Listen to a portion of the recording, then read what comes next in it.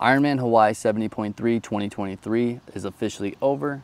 Let's take a look and deep dive on the Whoop data. So the goal was to wake up in the green the morning of the race. Like any athlete has experienced, waking up in the green on the day of your event when there's a little bit of nerves, it's tough to get in some good sleep. I did my best. I woke up 54% recovered. I woke up feeling really good despite the lack of sleep, and was excited to get out there and get going. So if we break down each event, we start with the swim, the cycling, and then the running. So in the morning, we hopped in the water, we swam 1.2 miles.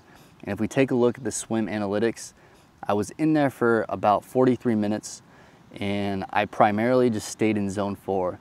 Now this is a big learning lesson because for the first event, you don't want to be in zone 4. Yeah, it's expected. You jack your heart rate up. It's the first event. A learning lesson for me is if I could have kept that heart rate in zone 3, maybe slow down a little bit, maybe breathe a little bit better, I think that would have made me just feel stronger throughout the day. We ended up burning 644 calories. Our average heart rate was 163 and our top end heart rate was 181. I felt really good on the swim. It was an amazing swim. And then exiting out of the water, I sliced my toe on a coral reef and completely gashed my big toe open. And I noticed that on transitioning into the bike. Sliced my foot open. Oh no. So 30 seconds into the ride, I realized my gears weren't working. So I have electronic gears that were not working, and ended up taking 15-20 minutes to get a mechanic to come and fix it.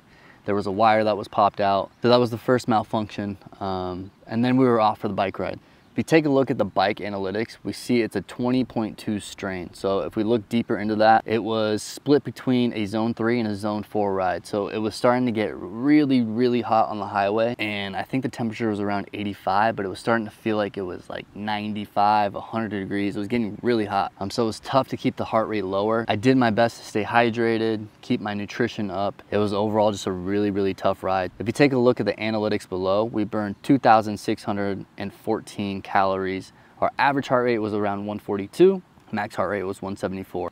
Total time spent on the bike was 4 hours. The reason why it was 4 hours is because at the top of the hill at mile 30, my gears went out again, and it took 45 minutes, 50 minutes to get a mechanic to come and fix it. And it was just a really, really frustrating day on the bike just because of malfunctions. Things that are out of my control really seemed to test my patience and test my character. Got back on the bike, really pushed it hard to make up some time. And then by the time I got off the bike, my body was just so tired from really pushing really hard to get back. And cramping.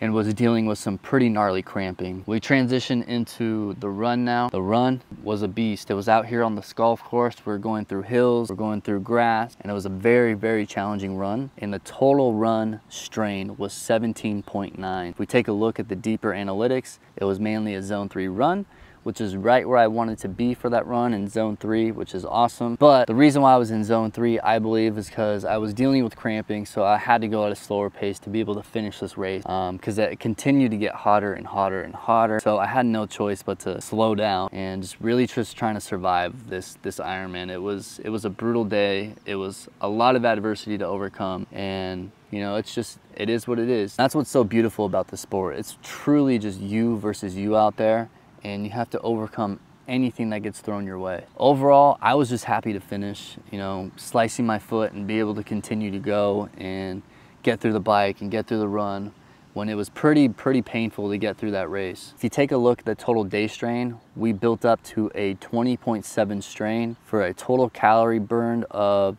6,602 calories. So pretty solid day of calories burned and really getting that body strain up.